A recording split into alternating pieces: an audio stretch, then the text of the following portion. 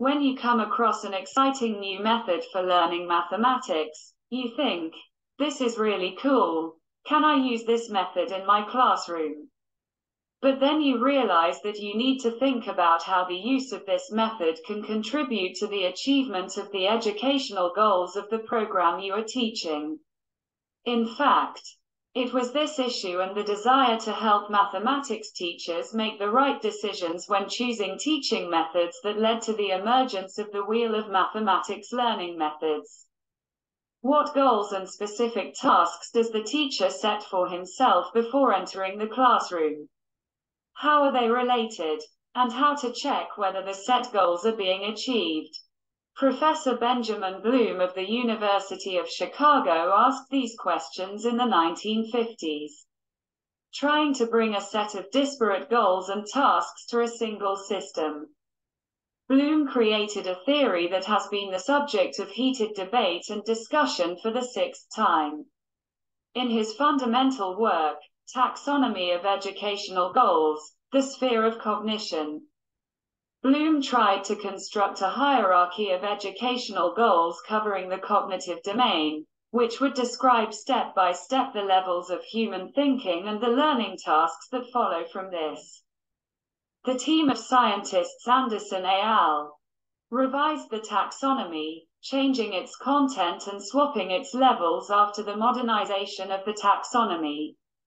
A model called Pedagogical Wheel appeared in Carrington's blog, in which they found intersection points of the goals of Bloom's taxonomy and options for using useful iPad applications for the appropriate group. So, one can endlessly argue about the values of Bloom's classification of pedagogical goals. But there is an obvious fact: taxonomy clearly does not lose its relevance. Moreover, it is used not only in the framework of traditional education, but also in completely new models that provide for interactivity of learning and its openness to new technologies.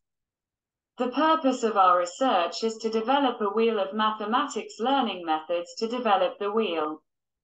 We used the analysis of the answers of mathematics teachers and master's students of pedagogical and classical institutions of higher education. 58 respondents took part in the survey. All teachers agreed with the idea that several different areas of didactics should be combined in one diagram, proposed in the form of a wheel. We consider each area as a sieve through which the process of developing mathematics learning methods is filtered.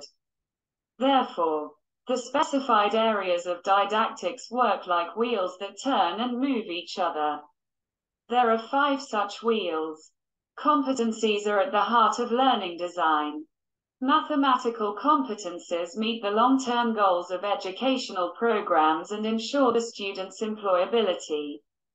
Motivation is the most important component of any methods. It moves both the student and the teacher, each time providing an answer to the question, why am I doing this again? Bloom's taxonomy is a tool that can help a teacher develop educational goals that ensure the formation of thinking in students, the order of which is constantly growing. Classical methods of teaching and forms of organization of the learning process are accompanied by the use of learning tools that help create the necessary conditions for achieving the goal of learning. The wheel should be seen as a structured set of prompts that provide opportunities to reflect on teaching, from planning to implementation. These prompts are interconnected, like mechanical mechanisms that ensure the development of a methods for learning mathematics and the selection of its components. During their selection, one should be prepared for the fact that a decision made in one of the areas often affects other decisions. The development of the wheel consisted of several stages. At the first stage, it was decided on the areas of didactics that would be presented in the form of a wheel. The results of the survey of mathematics teachers made it possible to determine the following areas: competencies, motivation, Bloom's taxonomy, activities, technologies. At the next stage, it was determined the content of the 5 sectors of the wheels. The authors filled each sector: apply, analyze, evaluate, create, remember, understand, with tips and hints that allow the teacher to implement activities. Active verbs of Bloom's taxonomy and components of the classical methodological system, such as methods, forms, means.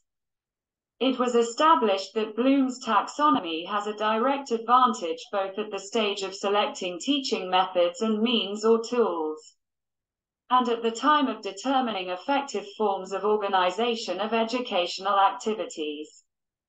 This allowed the authors of this study to establish types of teaching methods and means that are most effective for the formation of certain high-level thinking skills with respect to Bloom, as well as to rank the forms according to their effectiveness in achieving the goals based on Bloom's taxonomy.